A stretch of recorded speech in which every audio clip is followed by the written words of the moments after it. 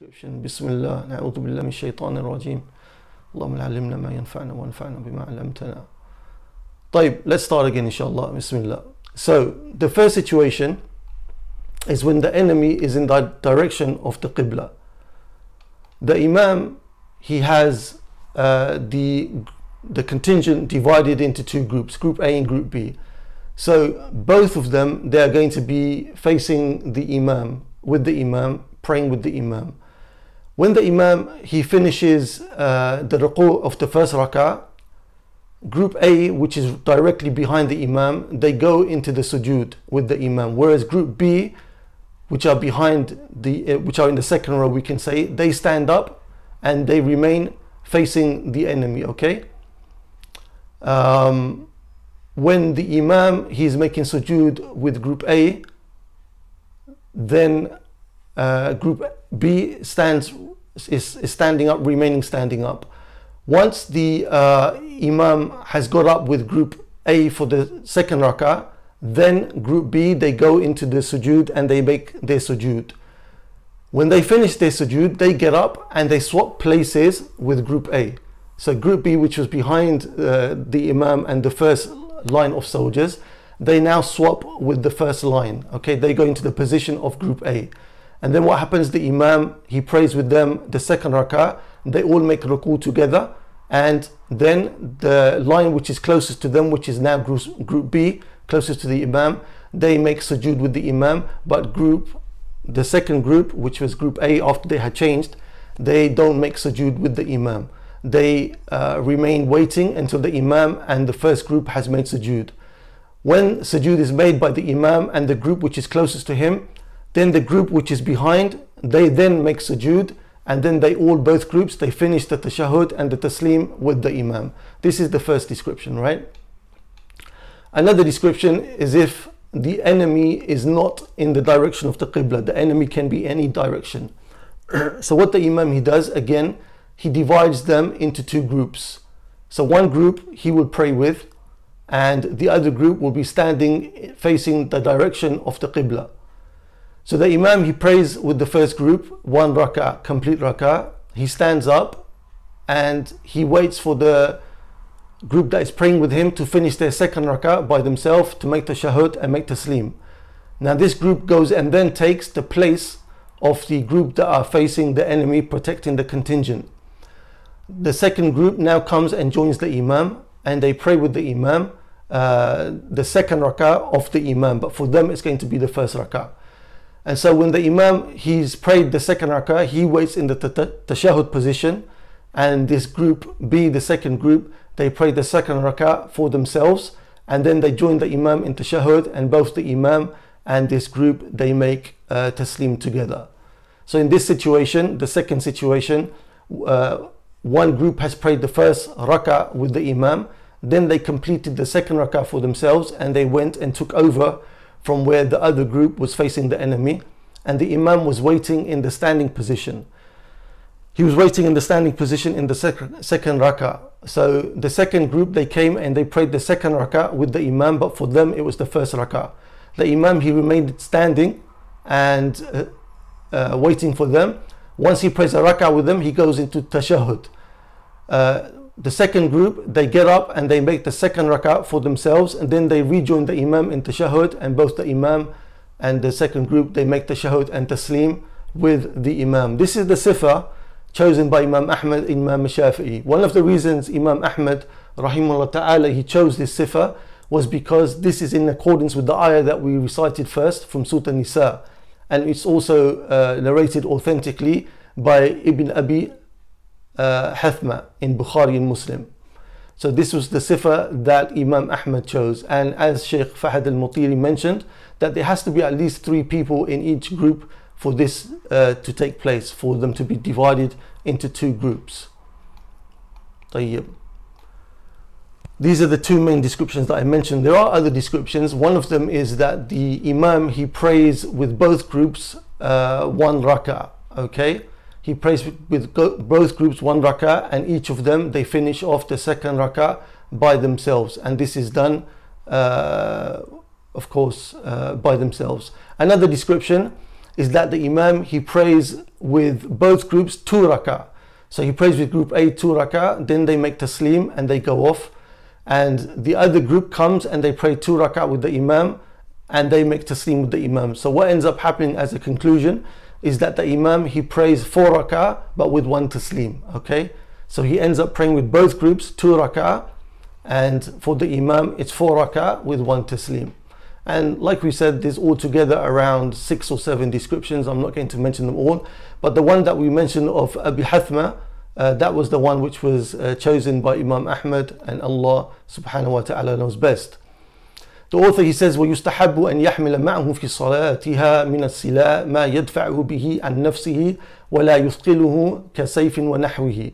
It's recommended for the people, the soldiers, that when they are praying, they carry with them weaponry which is light, and it doesn't occupy them from the actions of the salah in order to defend themselves. So it's recommended that when they are praying, they should carry some light type of weaponry which they could use if need arises, and it wouldn't be heavy and complex to the extent that it's going to keep them busy from the prayer.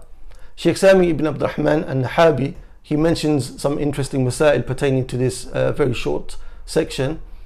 He says, if the people have prayed Salat al-Khawf thinking that the enemy or the danger is close to them, but after the Salah they come to realize that actually the danger is not as close as we thought, meaning the enemy is not in the vicinity as of yet, then what they have to do, they have to repeat the Salah in the complete mode, not missing out anything and not changing anything from the Salah.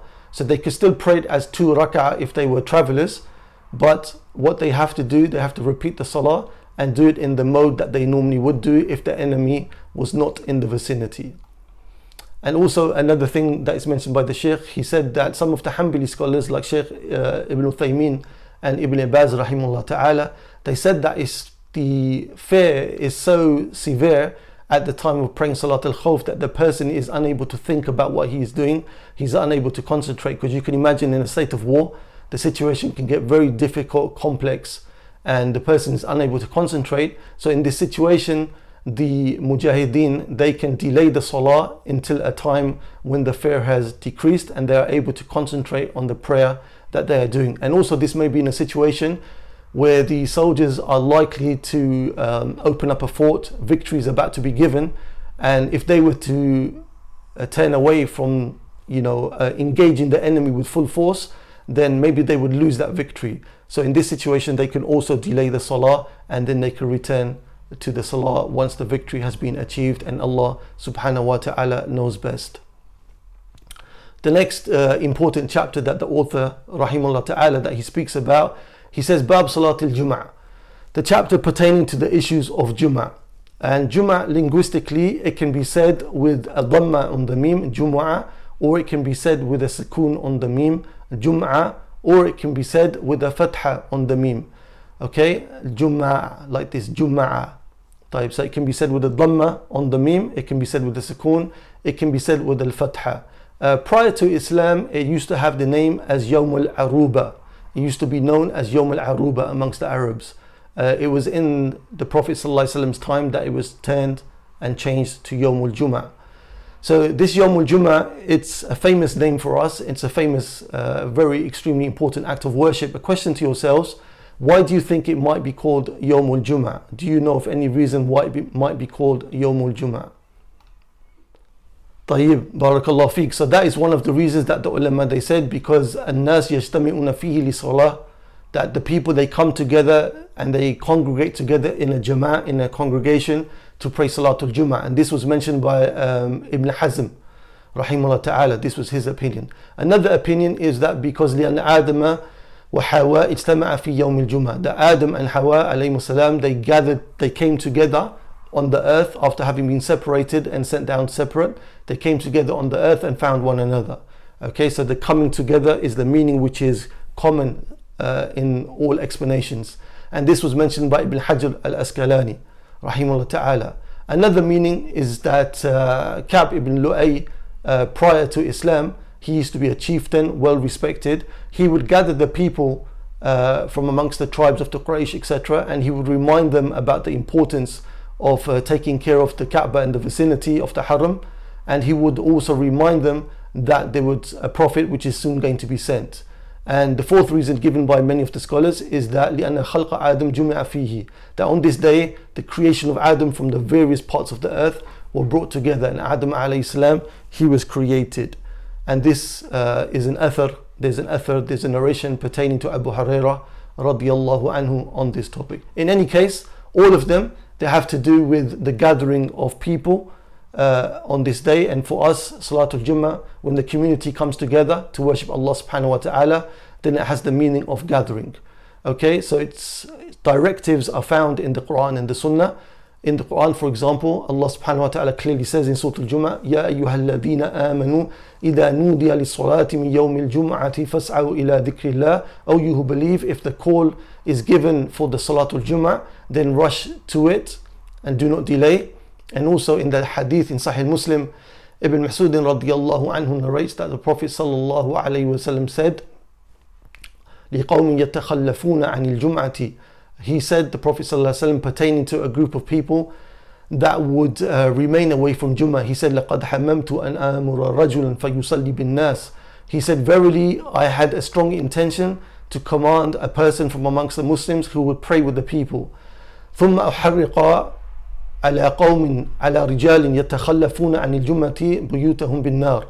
Then I wanted to set fire the houses of a group of men that would stay away from Jummah. So this shows you that Salatul Jummah is something obligatory and commanded by the Prophet ﷺ, because he would not want to punish a people for not attending it if it had not been obligatory. From the virtues of Salatul Jummah, and there are many, but we'll take one hadith. Abu Hurairah radiyallahu anhu, he mentions, as in Sahih Muslim, خَيْرُ يَوْمٍ طَلَعَتْ عَلَيْهِ الشَّمْسِ يَوْمُ الْجُمْعَةِ فِيهِ خُلِقَ آدَمْ وَفِيهِ أُدْخِلَ الْجَنَّةِ وَفِيهِ أُخْرِجَ مِنْهَا وَلَا تَكُمُ سَاعَةُ إِلَّا فِي يَوْمِ الْجُمْعَةِ. The Prophet sallallahu alaihi wasallam, he said that the best day that the sun has ever risen upon is the day of Jummah. The best day that the sun rises upon is the day of Jummah. In it, Adam alayhi salam was created. In it, he was entered into Jannah, and in it, he was removed from Jannah. And the hour will not be established except on the day of Jummah.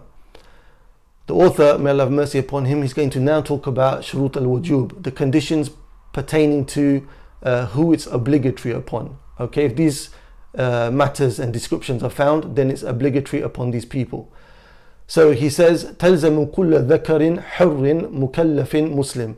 It's obligatory upon every male who is free and who is mukallaf and who is a Muslim. So we find in the hadith of Tariq ibn Shihab in Abi Dawud, the Prophet ﷺ said, Al-Jum'atu haqqun wajib ala kulli muslimin fi jama'atin illa arba'a.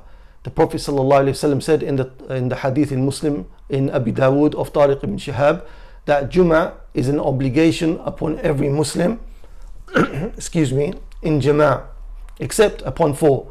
He said Abdul Mamluk, except upon the slave, أو imra'atun, or upon the woman, أو sabiyun, or upon the young child, أو marid, or upon a sick person. Okay, so the Prophet ﷺ is establishing here that Jummah is obligatory upon every person except for these. And the author, he mentioned it's obligatory, of course, upon one who is a male, and the hadith clearly mentioned that women, it's not obligatory upon them. And the author, he mentioned upon a hur, the one who is free, and the hadith clearly mentioned that it's not obligatory upon one who is in servitude, who is a slave. And it's also obligatory upon the mukallaf. The mukallaf is the one who is aqil and baligh, the one who has his faculties of intellect about him, and the one who is baligh, the one who has reached the age, we can say the age of 15 or the age of puberty. Okay. However, even if a child has not reached, a male child has not reached the age of taklif, the age of being baligh, then it's upon the parents that they instruct the child that he should go to Salatul Jummah and he should learn about the rights and the practices of Salatul Jummah. We mentioned that it's obligatory only upon a Muslim. Now, the khitab al-wujub, the address of it being obligatory, is also in a way upon the kuffar. Okay, They are mukhatab with takhlif. They are addressed with taklif. Okay.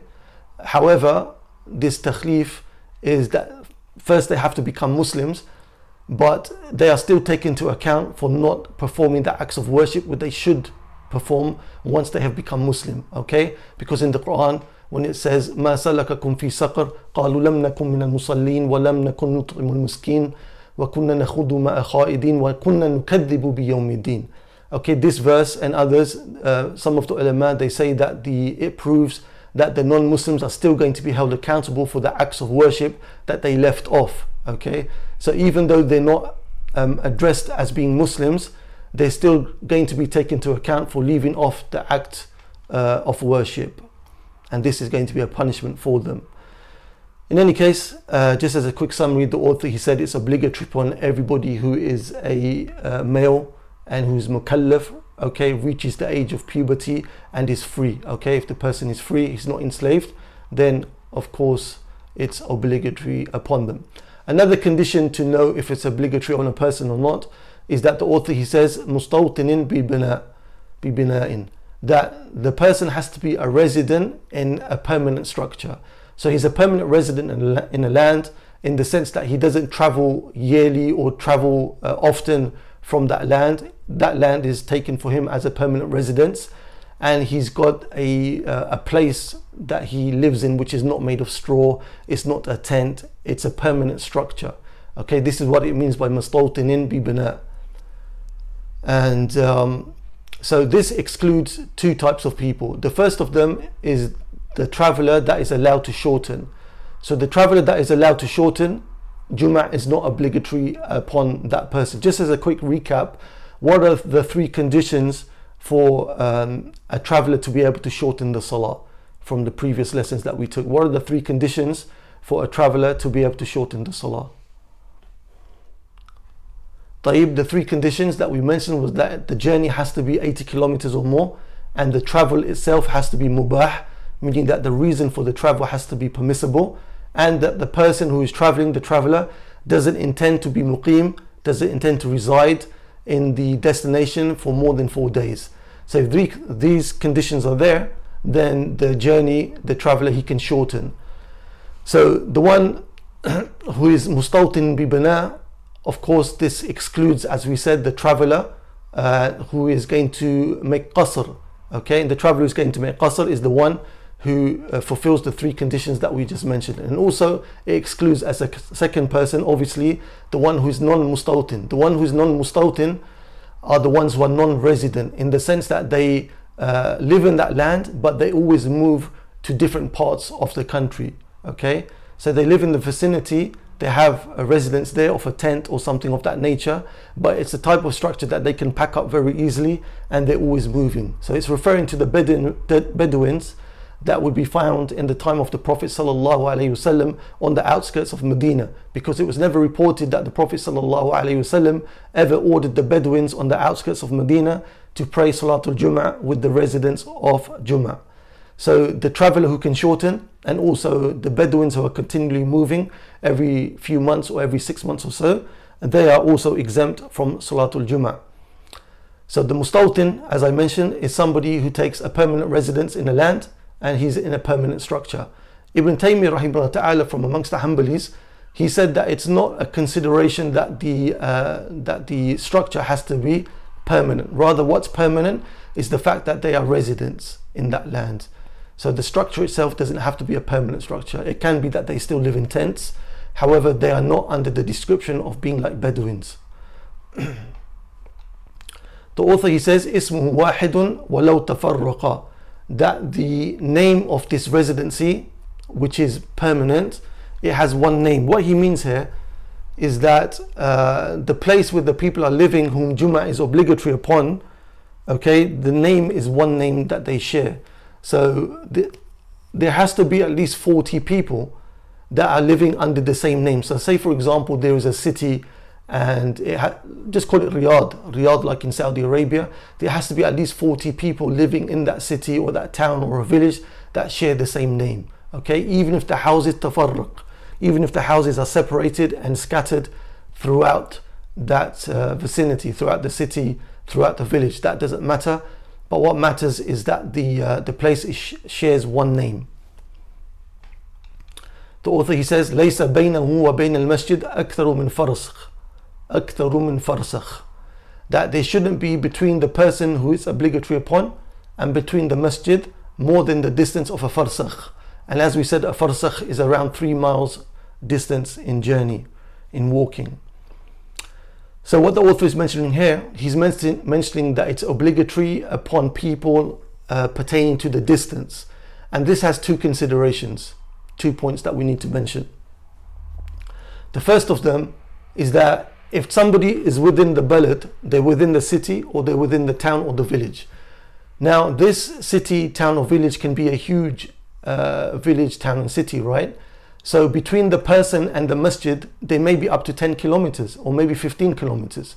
But that is not a consideration, meaning to say that no matter how far the person is from the masjid where the Jummah is going to be established, as long as they are within the confines of the city or the town or the village, then Jummah is obligatory upon that person, right?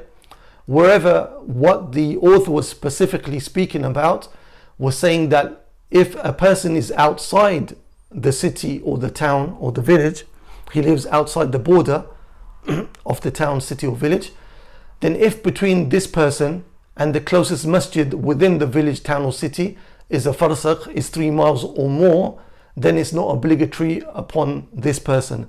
However, if it is less than 3 miles, if it is 3 miles or less, then it is obligatory upon the person. So if a person lives on the outskirts of a city or a village or a town, and between him and the closest masjid in that town, city or village is 3 miles or less, then it's obligatory upon that person to attend that masjid and to pray Jummah there. And the dalil for the tahdid bil farsakh, the evidence for the establishing the distance of being 1 farsakh as being that which is obligatory, is taken from the same verse which shows that Jummah is obligatory. Ya ayyuhal ladhina amanu إذا نودي للصلاة من يوم الجمعة فاسعوا إلى ذكر الله. Oh, you who believe, if the call is given to the Salat al-Jummah on the day of Jummah, then race to performing Jummah.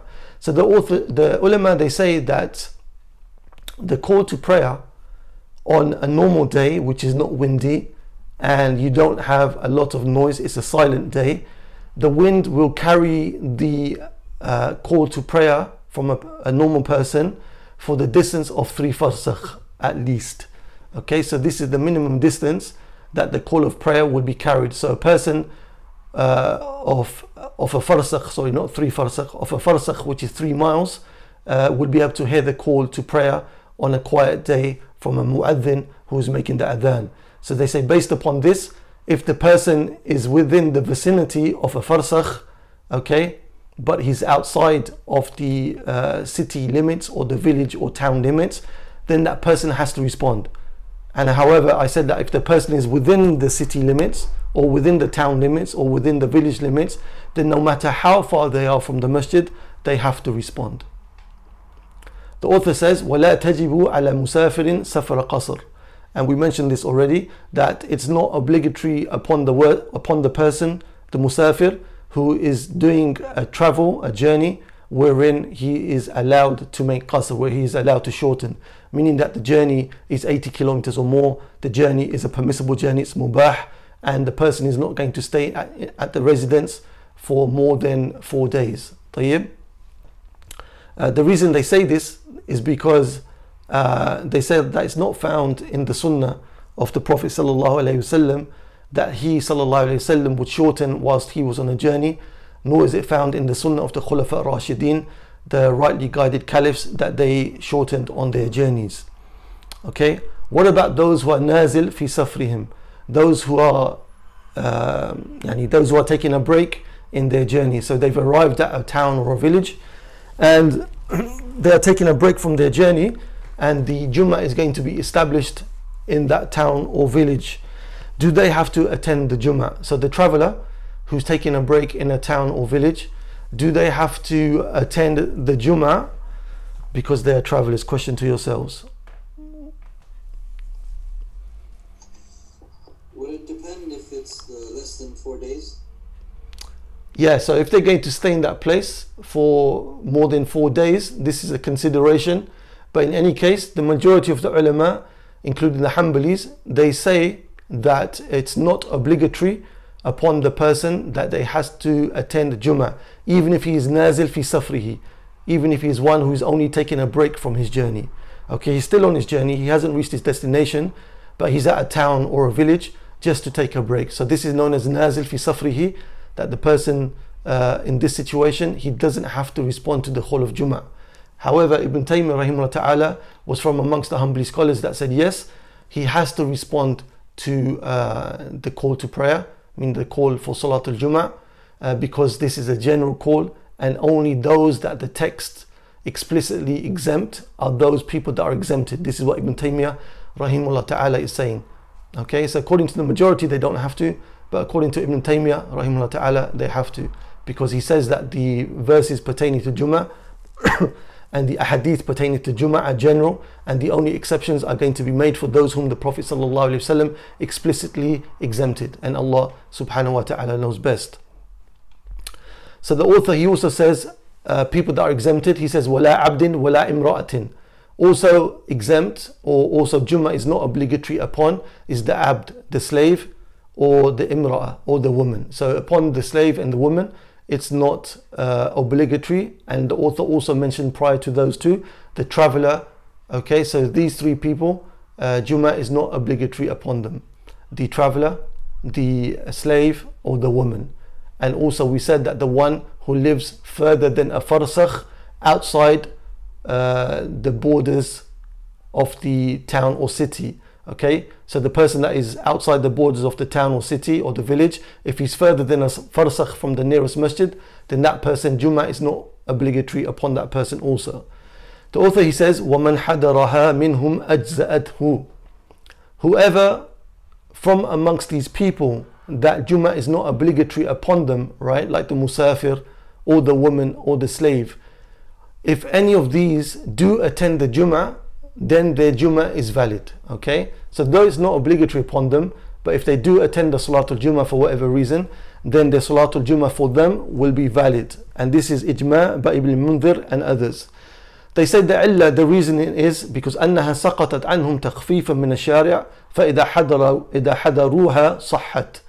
That these people, the Sharia gave them takhfif, gave them ease, so they didn't have to attend. However, if they attended of their own volition, they attended of their own choice, then they would be accepted from them and they would be rewarded for it.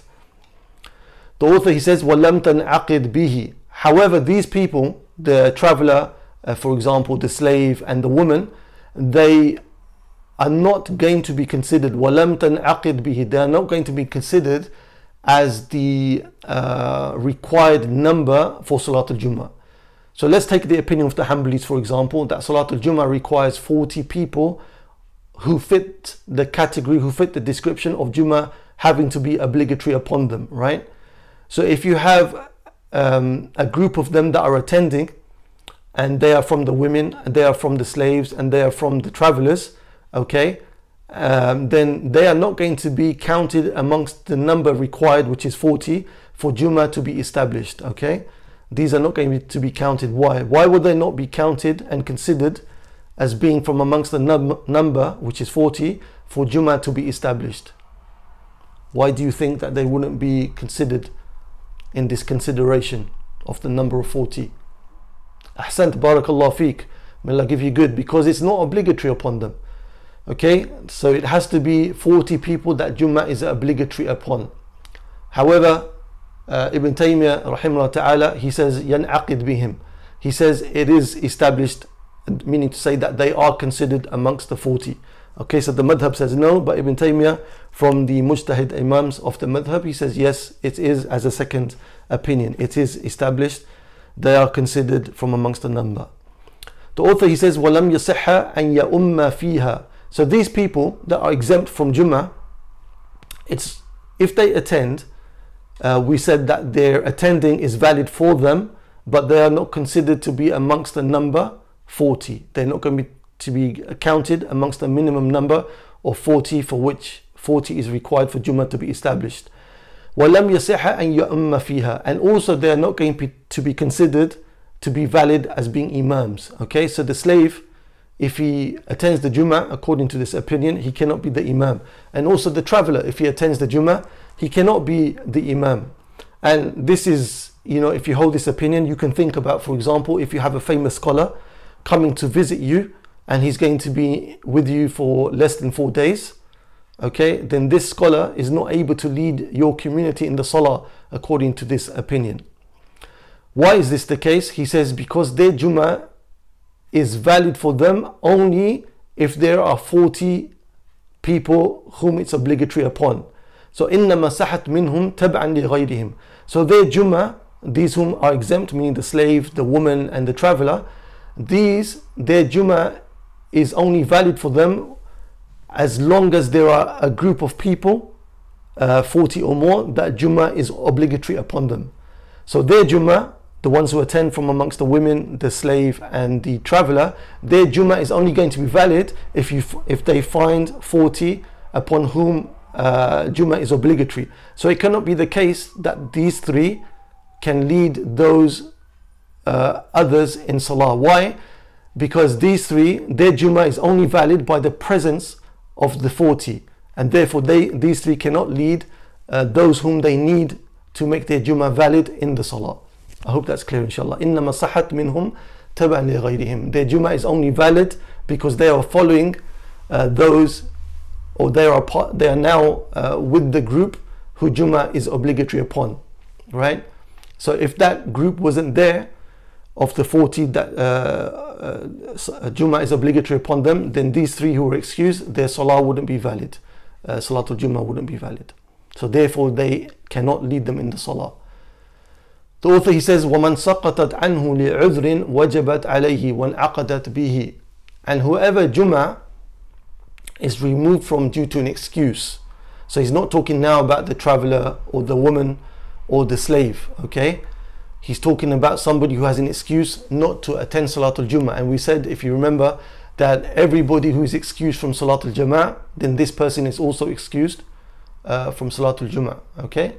وَمَنْ سَقَطَتْ عَنْهُ لِعُذْرٍ وَجَبَتْ عَلَيْهِ وَانْعَقَدَتْ بِهِ. So whoever is excused from Salatul Jummah, let's say for example a person is sick and he cannot attend the Salatul Jummah. Now if this person does happen to attend Salatul Jummah, it's difficult for him to attend, but for whatever reason he forces himself to attend Salatul Jummah, then this person's Jummah is going to be valid for him. It's going to be wajib upon him, in fact, that now that he's attended, it's obligatory upon him to remain and to finish the Salatul Jummah with the Imam, unless his sickness gets much worse to a very dangerous state. Then in this situation he can leave, but otherwise it's going to become obligatory upon him, because now he chose not to have the excuse of being excused from Salatul Jummah, which was that he was sick. He chose to attend, therefore it's wajib upon him. وَانْعَقَدَتْ بِهِ. And also he's going to be considered from the number 40 of them whose it's obligatory upon. Why? Because it's originally obligatory upon him, okay? But he had a mani', he had an excuse, a prevention, which was that he was sick. So if he chose to attend, then it's the mani' is lifted, the excuse is lifted, the udhr is lifted, and he's considered as being one of those whom originally Jummah was obligatory upon, okay? So the difference between him and the musafir and the slave and the woman is that upon the musafir, the slave and the women, Jummah is not aslan obligatory upon them. Jummah is not obligatory upon them. Whereas the sick person, Jummah is aslan, is originally obligatory upon him.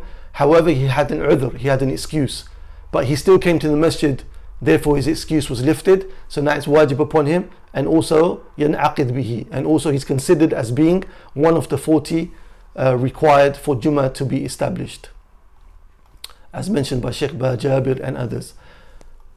طيب. Now, and also he can be the imam if they wanted him to be so, this sick person. The author, he says, وَمَنْ صَلَّى الظُّهْرِ مِمَّنْ عَلَيْهِ حُضُورُ الْجُمْعَةِ قَبْلَ صَلَاةِ الْإِمَامِ لَمْ تَصِحْ. Whoever prays Salatul Jummah and it's obligatory upon him, it's obligatory upon a particular person to pray Salatul Jummah, right? To attend the Jummah. However, he doesn't, for whatever reason, and he prays Salatul Dhuhr in the house, then his Salatul Dhuhr is not going to be accepted from him. Why is that the case? Question to yourselves. So there's a person, Salatul Jummah is obligatory upon him. He doesn't attend the Salatul Jummah and instead prays Dhuhr. Okay?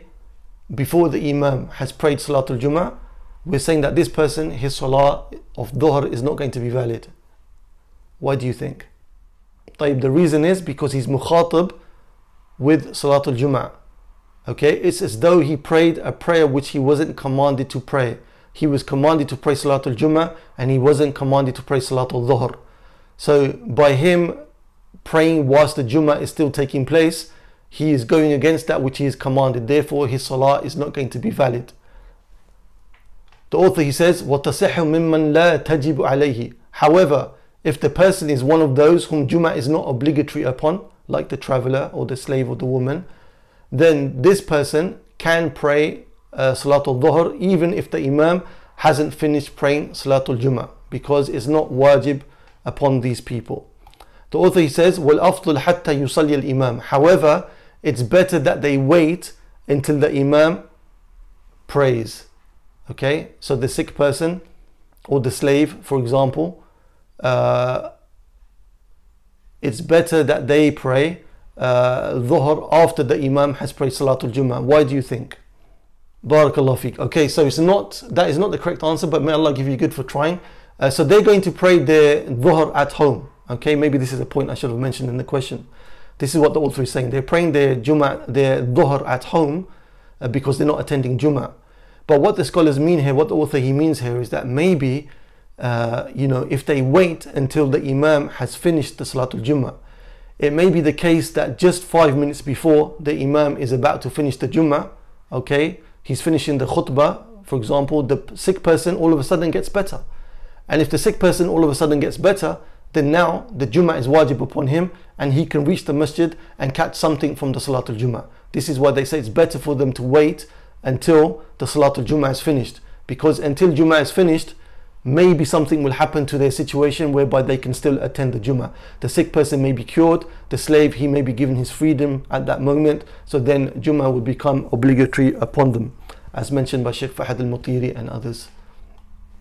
A mas'ala to mention before we stop is that Imam Ahmad, he held that if the masjid is known to delay the Salatul Jummah way beyond what it should be delayed, okay, and the person is unable to get to another masjid, that's the only masjid he has for whatever reason that he can get to, maybe he doesn't have a car, and he knows that this masjid is going to delay it way beyond what is acceptably, not in terms of Sharia delay, but acceptable in terms of customary norms, that it's going to make it very difficult upon me that if I wait for the Imam to establish the Jummah. In this situation, Imam Ahmad held that the person can pray Dhuhr. He doesn't have to attend the Jummah.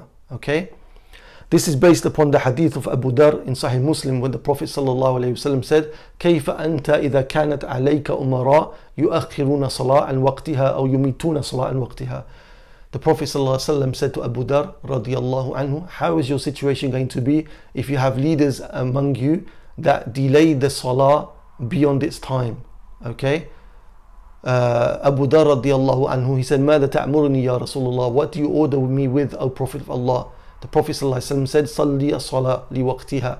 Pray the salah in its time.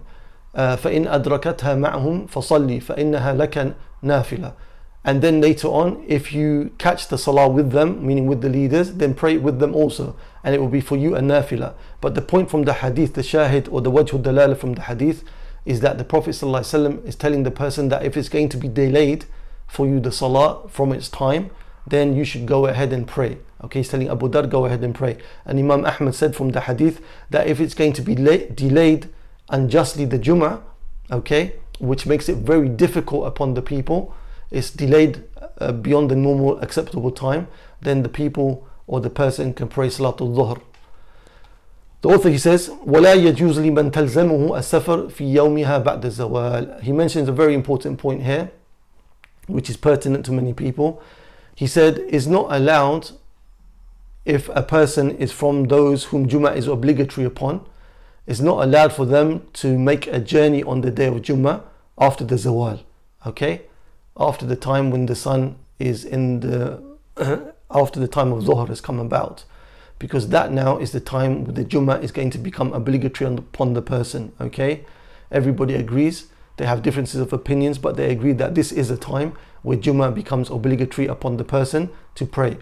So the person is not allowed to undertake a journey if Salatul Jummah is obligatory upon him after the time of Zawal, because that is when the adhan is going to be given for Salatul Jummah. They say يستثنى من ذلك الحكم مسألتان.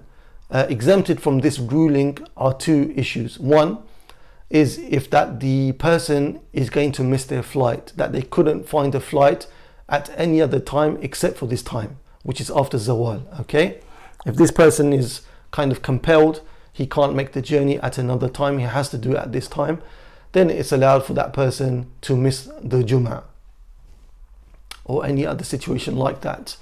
The second istithna, the second exemption that the ulama they mention, is if that a person knows that the call to Jummah is going to be given and he's going to travel. However, he knows that on his travel very soon he'll come to a stop and the people will be praying Jummah there and he will be able to catch the Jummah with them. If he knows that's going to be the situation, or for example he knows that once he gets to the airport there's going to be Salatul Jummah at the airport, right?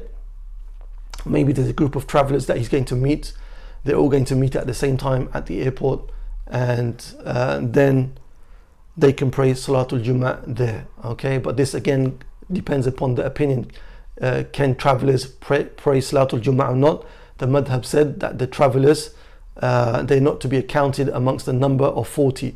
Let's say for example there are other than travelers there, the workers who are resident, there's going to be at least 40 workers there, and Jummah is going to be established. Then in this situation, then the person can leave and he can go on his travel, because he knows when he gets to the airport he can pray Salatul Jummah with those workers, etc. Okay, so these are the exceptions from the rule that the author mentioned, that people are not allowed to travel after the Zawal, after the time of Jummah has come in, if Jummah is originally obligatory upon them.